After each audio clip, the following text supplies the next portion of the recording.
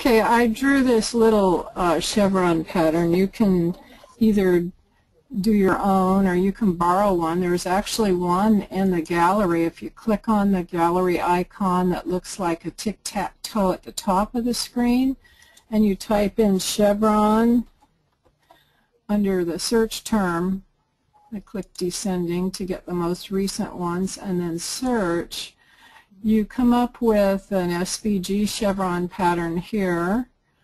There's another chevron pattern here for a background, and you could use that. If you click on download, you can get the pattern here. You see this one's a little not quite as deep as the one that I drew, but I'd like to show you how you can change that if you like. First, you can just drag this together to make it deeper, and then you could duplicate it. Let's say we wanted it like this, and then we wanted to go to Edit, Duplicate. We wanted more of them. We don't want 7 rows. We want maybe, let's say 1 row and maybe 3 columns, and maybe just barely overlapped, minus 0.01. Apply.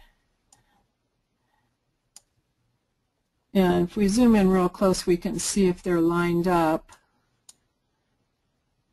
Not real good. So let me undo it and try duplicating again.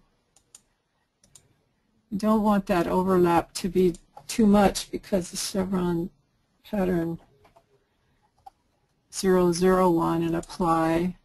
Then we could select all and weld. But before I would weld this, if I wanted those chevron pieces to be closer together in order to fill a character, I would select it.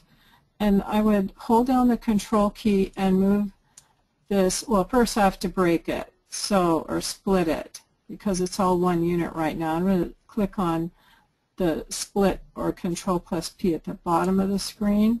Now I hold the control key and move the arrow up until I get these pieces as close as I would like to have them in order to make a design that would fit inside letters. So once I get it the way I like it, I can join them again by clicking the join icon and then going to duplicate. And maybe I'll do apply and then see if they'll weld. They welded nicely. And now I'm going to duplicate this down, or just do Control, Shift, and drag, and make sure I get the spacing right. And then I can line them up on the left by typing L. And then I have a big design. So whether you want to use that design or whether you want to use one that you create like this, either one will work. I would join all these before I would use them. So I'm going to go back to this one. I like the lines a little bit thinner than that one. To create this one, I just went up to the basic shapes, typed in SQ to find the square, double-click the square, and then made the square thin. About, I think I did this,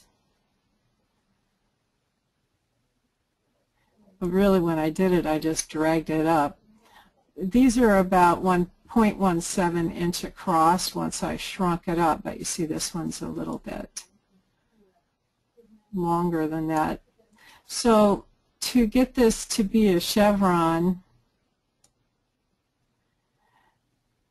I click it again until I get the rotational handles and hold the control key and drag 3 clicks. 1, 2, 3.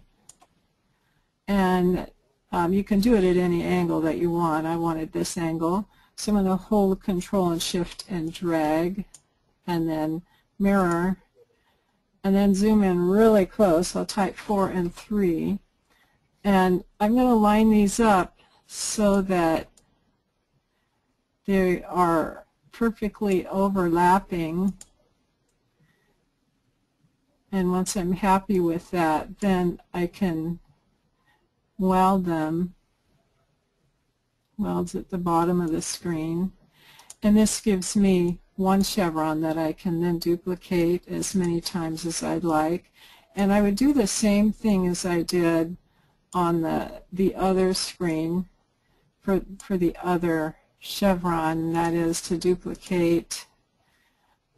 And I want to do the spacing on this until this overlaps this. Let's try -0.3. Not quite enough, so I'm going to keep my hand on the button here. I got a 0.9. That's not quite enough, so I'm going to do 0.4, maybe 0.45. That looks good, I think.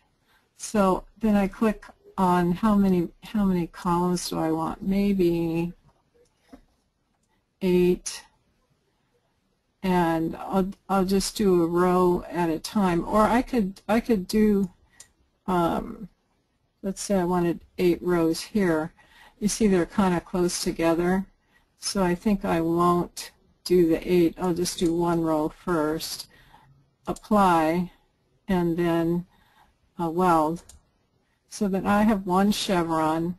And now I'm going to select this again, and I'm going to go to Edit, Duplicate, and I'll do maybe 8 with a spacing of maybe 0.2 is too big, 0.1 is too big. I'll probably have to do a minus, and I'll just keep doing this until I get the spacing that I want. If you want this space to be the same as this, you could make it, you can just kind of guess. I'll leave it like that. It's really up to what you want. Now click on Apply, and we'll zoom back out so that you can see.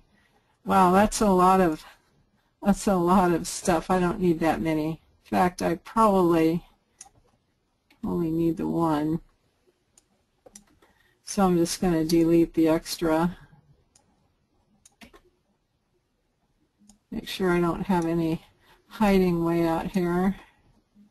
Okay, so I have this one, and then I can make it smaller if I want it more dainty to fill a letter. You can make it very small and then duplicate it again the same way. The idea is to get the pattern the way you like it and the size that you want it.